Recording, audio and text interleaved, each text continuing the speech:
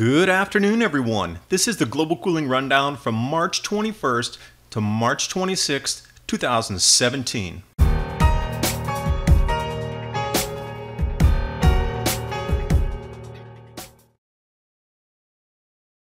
As was forecast, UK and Europe to receive strange snows in March. Let's start with the beaches near Venice being covered. Dust storms forecast as well, now blowing sand over Greece ski resorts. UK, yellow wind, yellow ice, amber snow, amber ice. And these totals will bring us to the 19th. Already heavy snows coming down in several areas, road blockages. London, more snow coming. And a bit of advice, when a train's coming pushing snow, please get out of the way. Flooding and debris flows possible. California, massive snowfalls on tap. Fourth nor'easter is going to roll up the East Coast as it progresses through Thursday and Friday. And as it does, when it loops back on itself, it's going to drag Arctic temperatures down. Look at where the snow is going to fall initially over these next couple of days. A foot plus around New York. You know what the snows were like during the last 1, 2, and 3 nor'easters.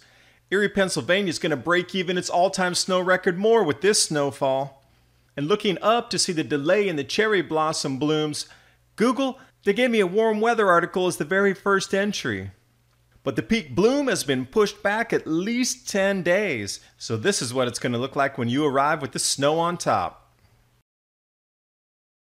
Now, continuing to follow the European Superfreeze 2.0 as that cold pocket breaks off and descends into northern Africa. Spain, warm sunny holiday. Wait a second. Road conditions. Alpine conditions. Berlin, thick coating. Snowy beaches in France. Flooding in Albania. Massive dust storms. Algeria under snow. Now wait a second, you have to understand. They said it is absolutely rare Sahara Desert snows, and this is way back in January of 2018. So where does this leave us? This is at the end of March, and this is how thick the snow is in that same exact area. They said it was super rare back in January. Snow totals here. Look at how much is coming down in Algeria. Look how much is coming down in Eastern Europe. Below normal temperatures, and also covering the nor'easter 4.0 in the east coast of the U.S. Look at the size of the hail that came down in Alabama. And also I get so many comments saying, oh, it's been like this in the 1970s, 1960s, had a repeat. Well, look how many sunspots there were compared to where we are now. Do you really see anything that happens with our sun affecting the climate on our planet? Heavy Martian dust storms, Technicolor Crete, blasting Saharan sand, blizzards in Romania, snow devils in Wales, Spanish port closed from too much snow on the road to access it, record snows in Algeria, sun halos in Germany, a cyclone about to slam into France, and there are feet and feet of more snow on the way. And I do want to thank every single one of you. I am so happy and grateful.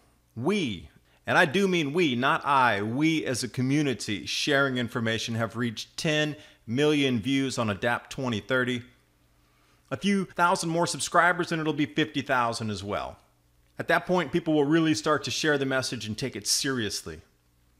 So what do you get when you have incredibly dense sandstorms ripping off of Africa, colliding with blizzards over Eastern Europe?